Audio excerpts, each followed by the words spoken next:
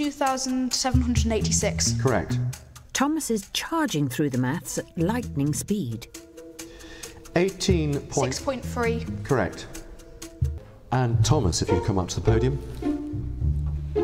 12-year-old Thomas has a lot riding on this round, having achieved an A grade in his maths A-level at the age of just 10. But he's not feeling confident. It's quick maths, which I'm not good at. Not complicated, really hard A-level maths, which I'm good at. So I have to do well or be really incredibly embarrassed. I've done the years, I've just done them a bit quicker. He did his GCSE maths when he was 8 and he got an A star in that. That was very exciting. We went to Morrison's Cafe and I bought him the Summer Beano special, I think it was. The whole family desperately wants to discover just how bright Thomas actually is. This competition represents an opportunity to satisfy that curiosity about Thomas and his potential. Thomas, 250.7 multiplied by 5 equals? 1,253.5. Correct. 3,214 minus 428 equals?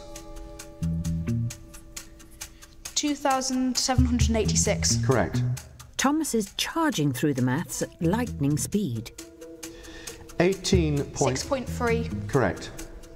Exceeding even his mum's expectations. I've seen him so many times rise to the challenge, and I'm always blown away by that. And Thomas, your pen down, please. For mental arithmetic, Thomas has a unique technique to help him concentrate on the calculations. For your palms over your eyes, it's completely black. In the dark, you completely control the numbers. You can move them around and manipulate them. Please add the following. 39 plus 75 plus 59 plus 70 equals? 243. Correct. Multiply 14 by 9. Subtract 29 times by 4. And finally, divide by 2.